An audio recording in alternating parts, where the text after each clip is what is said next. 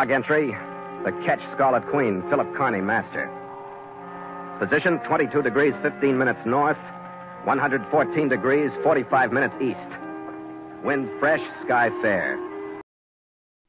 From July 3, 1947 to February 25, 1948, the Voyage of the Scarlet Queen brought listeners the weekly adventures of Philip Carney, master of the namesake sketch The Scarlet Queen, and his crew as they traveled around the seas of Southeast Asia.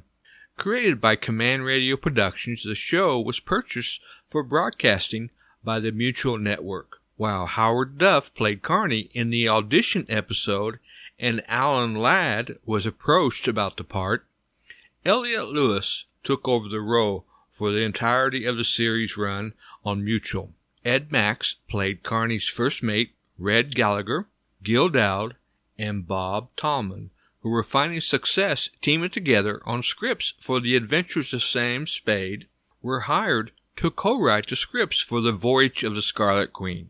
The music was composed by Richard Howard, a stalwart of West Coast radio whose work would also be heard on The Adventures of Philip Marlowe, Rocky Jordan, and Wild Bill Hickok, among many others. The Voyage of the Scarlet Queen never attracted a sponsor. In February 1948, after a 7-month run, the Mutual Network pulled the plug on the series due to unimpressive ratings.